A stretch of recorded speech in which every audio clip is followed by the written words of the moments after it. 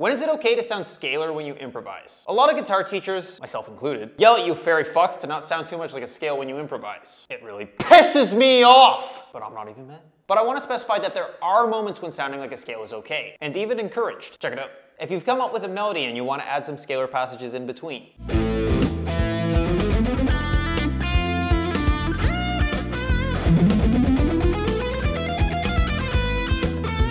In the 8th bar of a phrase, or a place where you transition from one section to another.